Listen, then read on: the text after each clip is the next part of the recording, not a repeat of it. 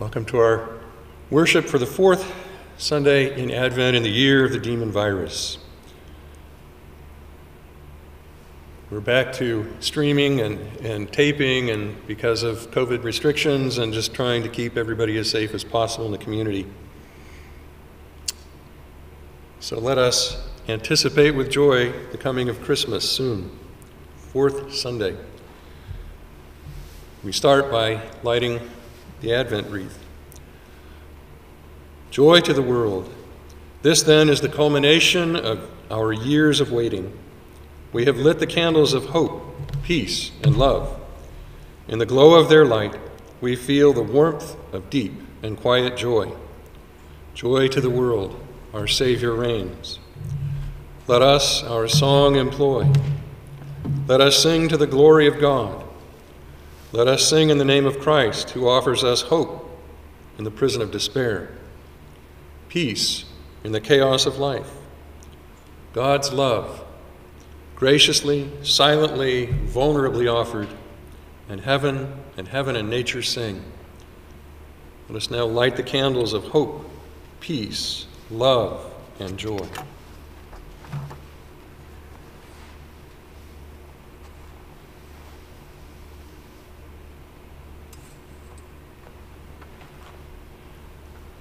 Behold, the dwelling of God is with mankind. He will dwell with them, and they shall be his people, and God himself will be with them and be their God. Dearly beloved, we have come together in the presence of Almighty God, our Heavenly Father, to set forth his praise, to hear his holy word, and to ask for ourselves and on behalf of others those things that are necessary for our life and our salvation. And so that we may prepare ourselves in heart and mind to worship him, let us take a moment of silence and with penitent and obedient hearts confess our sins, that we may obtain forgiveness by his infinite goodness and mercy.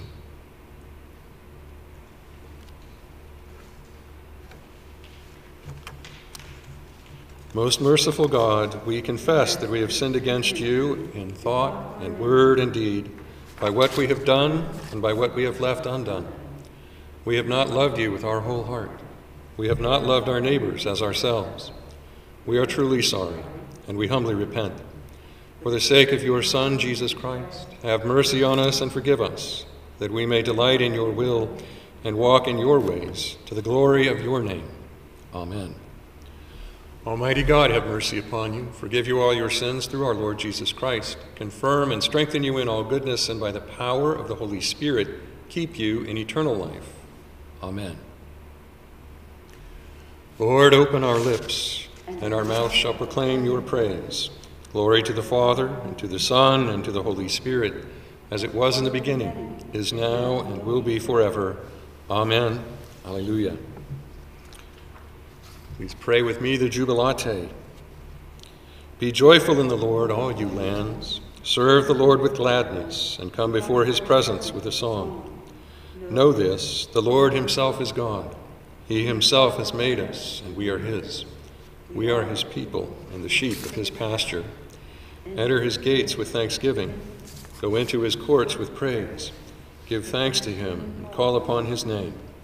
For the Lord is good. His mercy is everlasting, and his faithfulness endures from age to age.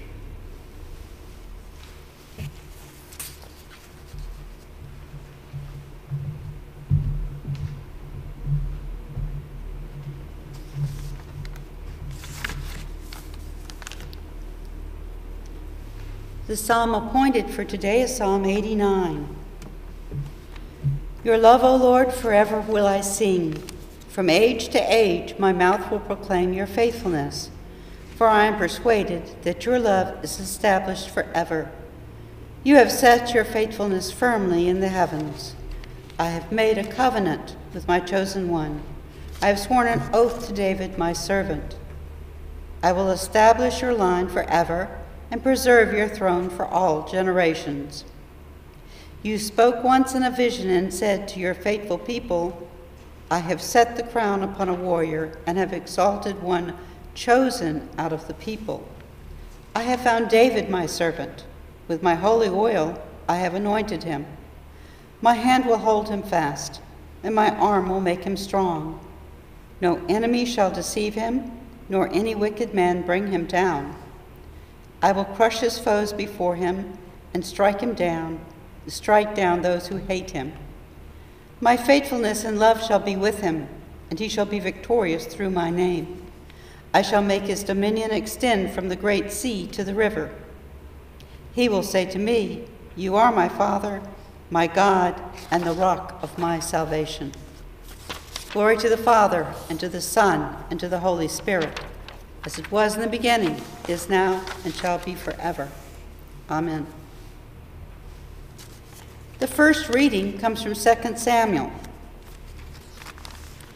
Now when the king was settled in his house, and the Lord had given him rest from all his enemies around him, the king said to the prophet Nathan, "See now, I am living in a house of cedar, but the ark of God stays in a tent." Nathan said to the king, "Go, do all that you have in mind, for the Lord is with you." But at that same night the word of the Lord came to Nathan, "Go and tell my servant David, thus says the Lord, are you the one to build me a house to live in? I have not lived in a house since the day I brought up the people of Israel from Egypt to this day, but I have been moving about in a tent and a tabernacle.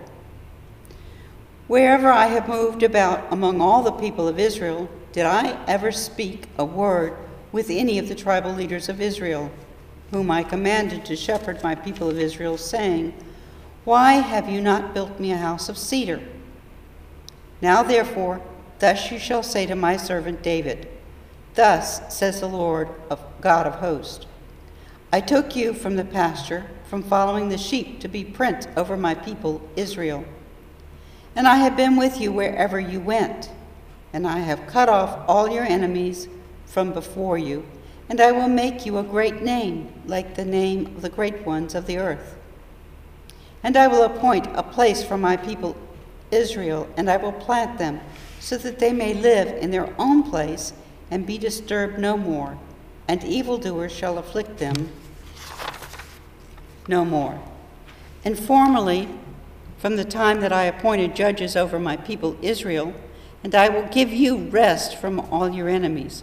Moreover, the Lord declares to you that the Lord will make you a house. Your house and your kingdom shall be made sure forever before me. Your throne shall be established forever." The word of the Lord. Thanks be to God. Together we can read the first song of Isaiah. "Surely it is God who saves me. I will trust in him and not be afraid.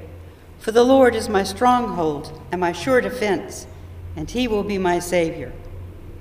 Therefore you shall draw water with rejoicing from the springs of salvation.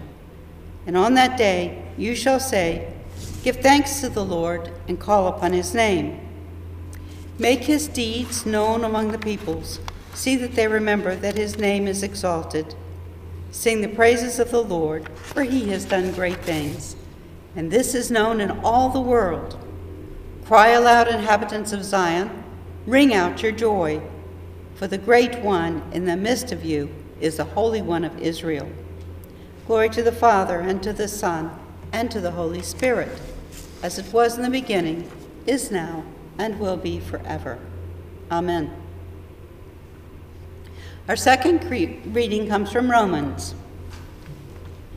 "Now to God, who is able to strengthen you according to my gospel and the proclamation of Jesus Christ, according to the revelation of the mystery that was kept secret for long ages, but is now disclosed, and through the prophetic writings that is made known to all the Gentiles, according to the command of the eternal God, to bring about the obedience of faith to the only wise God through Jesus Christ, whom be the glory forever. Amen." And now let's read the Song of Mary, which is Luke 1:46-55. "My soul proclaims the greatness of the Lord. My spirit rejoices in God my Savior, for he has looked with favor on his lowly servant. From this day all generations will call me blessed. The Almighty has done great things for me, and holy is his name. He has mercy on those who fear him in every generation. He has shown the strength of his arm. He has scattered the proud in their conceit. He has cast down the mighty from their thrones and has lifted up the lowly. He has filled the hungry with good things, and the rich he has sent away empty. He has come to the help of his servant Israel, for he has remembered his promise of mercy, the promise he made to our fathers, to Abraham and his children forever. Glory to the Father, and to the Son, and to the Holy Spirit, as it was in the beginning, is now, and will be forever. Amen.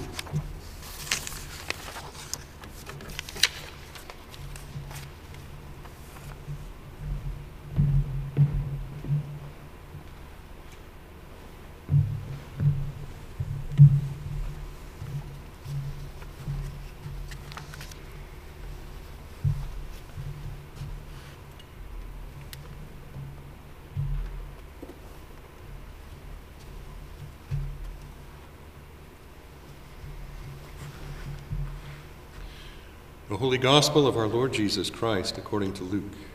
Glory to you, Lord Christ. In the 6th month, the angel Gabriel was sent by God to a town in Galilee called Nazareth, to a virgin engaged to a man whose name was Joseph, of the house of David. The virgin's name was Mary. And he came to her and said, "Greetings, favored one. The Lord is with you." But she was much perplexed by his words and pondered what sort of greeting this might be.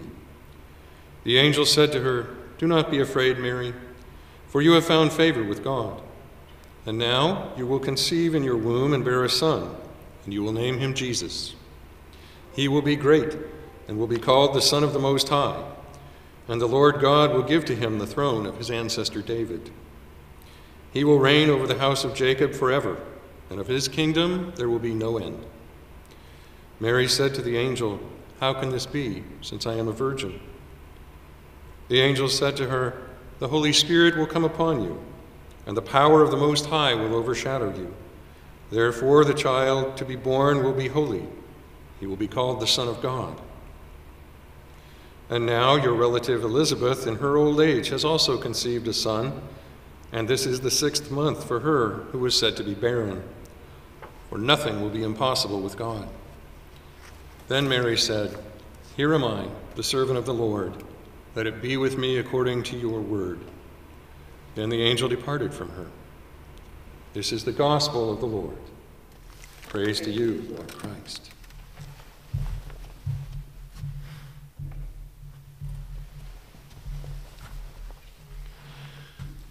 Please pray with me the Te Deum Laudamus. You are God, we praise you. You are the Lord, we acclaim you. You are the eternal Father. All creation worships you. To you all angels, all the powers of heaven, cherubim and seraphim sing in endless praise. Holy, holy, holy Lord, God of power and might. Heaven and earth are full of your glory. The glorious company of apostles praise you. The noble fellowship of prophets praise you. The white-robed army of martyrs praise you.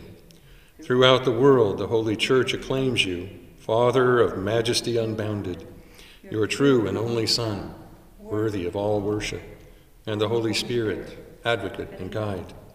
You, Christ, are the King of glory, the eternal Son of the Father. When you became man to set us free, you did not shun the Virgin's womb. You overcame the sting of death and opened the kingdom of heaven to all believers. You are seated at God's right hand in glory. We believe that you will come and be our judge. Come then, Lord, and help your people, bought with the price of your own blood, and bring us with all your saints to glory everlasting. Amen. In the name of the Father, the Son, and the Holy Spirit. Amen.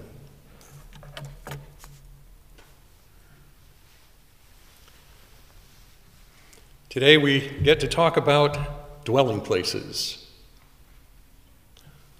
Where is the dwelling place of God? It's amazing that we get to talk about houses and dwellings and homes, because for the last many months we've been watching a huge dwelling place go up right next to the chapel. going to build 80 dwelling places for new residents, which will open soon. It's amazing. It's beautiful. Sometimes it's noisy. It's been hot, it's been cold, the construction has gone on. Where is the dwelling place of God? In the ancient times, God's dwelling place with his people was in a tent. Out in wherever the people were, in the tent of meeting, in the tabernacle, was God's dwelling place. And King David, as we heard in 2 Samuel, was determined that just as he had now a dwelling place that was more permanent, that he would build a more permanent dwelling place for God. And it sounded wonderful until God told Nathan the prophet, it's not for David to do. I don't need this now. Later, the temple was built out of cedar by David's son, Solomon, and thousands of workers. In the New Testament era, the dwelling place of God became us. Emmanuel. Our Christmas gift is God dwelling with us. Emmanuel, God with us. The dwelling place of God is now within us. Where is the light of Christ to be seen? In every Christian. How did that come to be? Well, we heard in the 6th month that the angel Gabriel came to Mary and told her what God was going to do. And through her faith, and through her obedience, and through her saying yes to God, she conceived, bore a son. They named him Jesus, our Messiah. And so the dwelling place of God is no longer in a tent, but it's within us, in our hearts, in our minds, in our spirits. Now, that first Christmas that we're going to talk about in a few days was not an ideal thing. It was a chaotic time.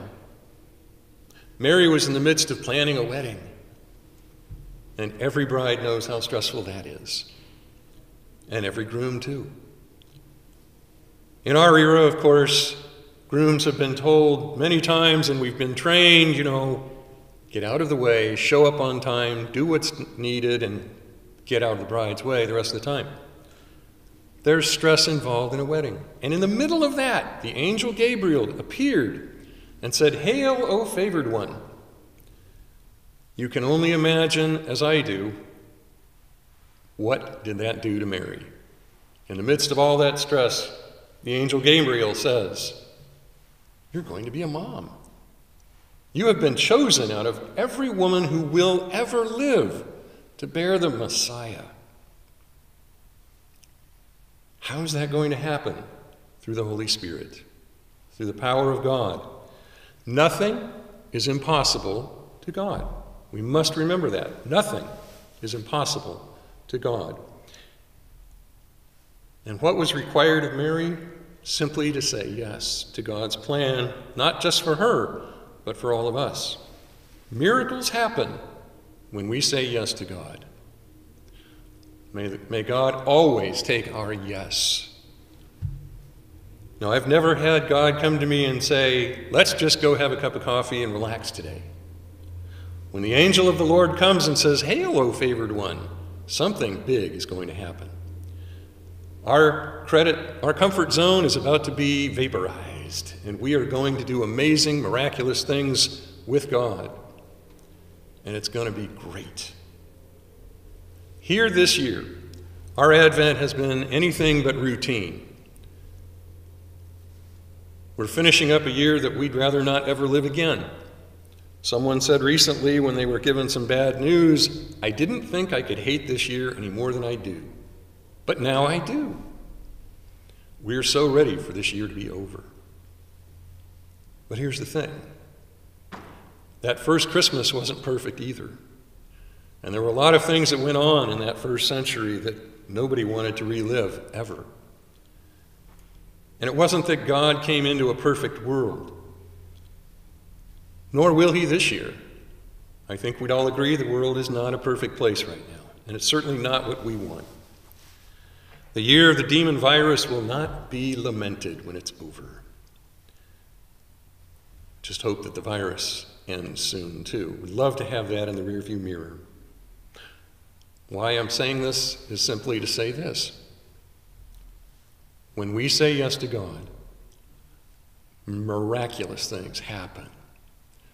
One of the great miracles of this year, when God opens our eyes so that we can see it, is that God has walked with us each step of the way through this past year, through the pandemic, through everything that's happened that maybe we don't like in our lives and in the world around us. God has been present.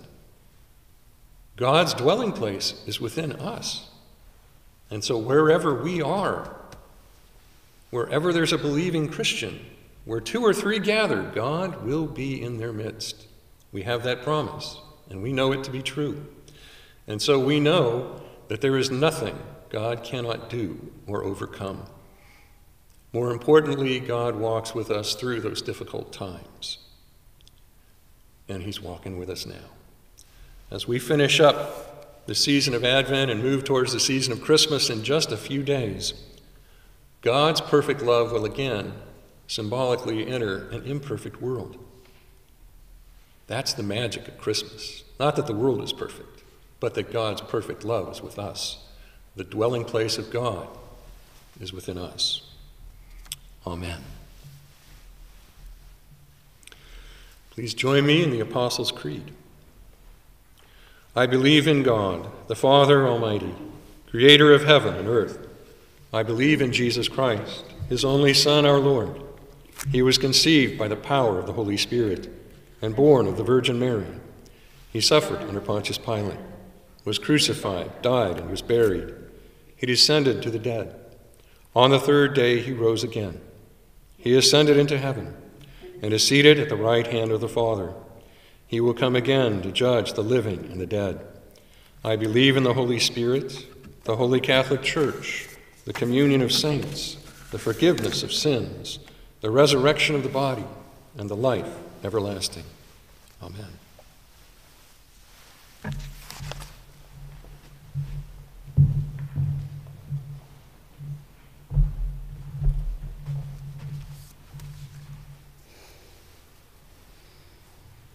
The Lord be with you, and also with you.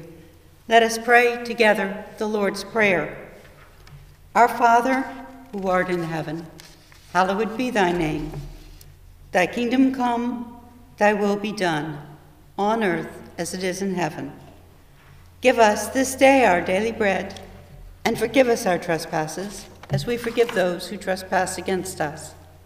And lead us not into temptation, but deliver us from evil. For thine is the kingdom, and the power, and the glory, forever and ever. Amen. Save your people, Lord, and bless your inheritance. Govern and uphold them now and always. Day by day we bless you. We praise your name forever. Lord, keep us from all sin today. Have mercy upon us, Lord, have mercy. Lord, show us your love and mercy. For we put our trust in you. In you, Lord, is our hope, and we shall never hope in vain.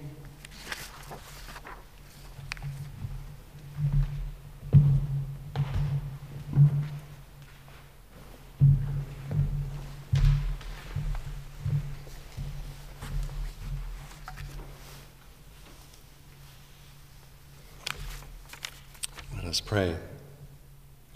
Purify our conscience, Almighty God, by your daily visitation, that your Son, Jesus Christ, at his coming, may find in us a mansion prepared for himself, who lives and reigns with you in the unity of the Holy Spirit, one God, now and forever. Amen. O God, you make us glad with the weekly remembrance of the glorious resurrection of your Son, our Lord. Give us this day such blessing through our worship of you, that the week to come may be spent in your favor. Through Jesus Christ, our Lord. Amen. Grant us, O Lord, a sense of your comforting presence today for our residents and staff. Our community is still dealing with uncertainty, anxiety, and maybe holiday depression during this time. We know that your perfect love casts out all fear and brings a peace that passes human understanding. We ask that you grant us that peace and wisdom today. We pray that Still Hopes will continue to be a haven of peace and health of body, mind, and spirit for all, and a beacon of hope for our community and our world. Almighty and everlasting God, by whose Spirit the whole body of your faithful people is governed and sanctified, receive our supplications and prayers which we offer before you for all members of your holy church, that in their vocation and ministry they may truly and devoutly serve you through our Lord and Savior, Jesus Christ. Amen.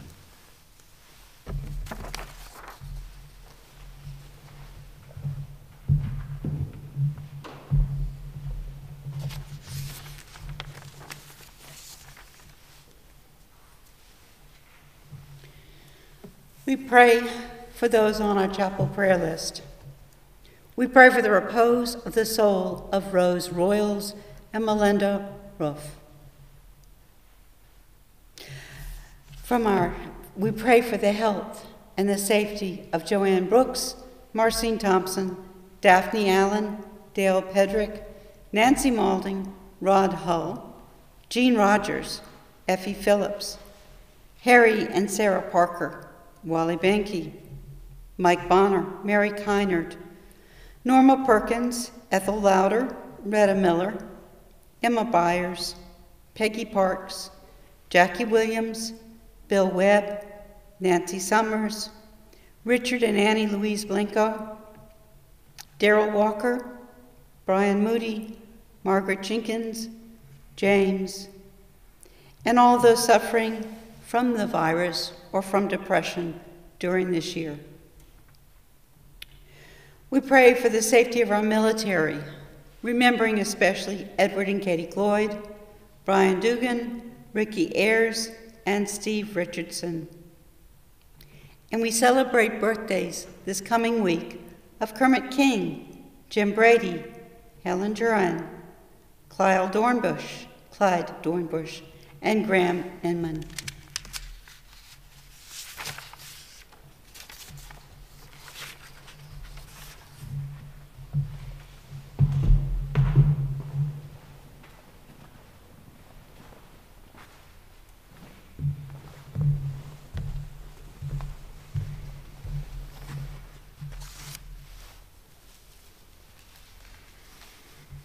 Let's pray the prayer of thanksgiving. Almighty God, Father of all mercies, we, your unworthy servants, give you humble thanks for all your goodness and loving kindness to us and to all whom you have made. We bless you for our creation, preservation, and all the blessings of this life, but above all for your immeasurable love in the redemption of the world by our Lord Jesus Christ, for the means of grace and for the hope of glory. And we pray, give us such an awareness of your mercies, that with truly thankful hearts we may show forth your praise, not only with our lips, but in our lives, by giving up ourselves to your service, and by walking before you in holiness and righteousness all our days, through Jesus Christ our Lord, to whom with you and the Holy Spirit be honor and glory throughout all ages. Amen.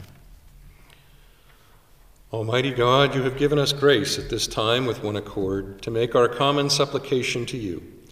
And you have promised through your well-beloved Son that when 2 or 3 are gathered together in his name, you will be in the midst of them. Fulfill now, O Lord, our desires and petitions as may be best for us, granting us in this world knowledge of your truth, and in the age to come life everlasting. Amen. And may the peace of God that passes all understanding keep your hearts and minds in the knowledge and love of God and of your Son, Jesus Christ, our Lord.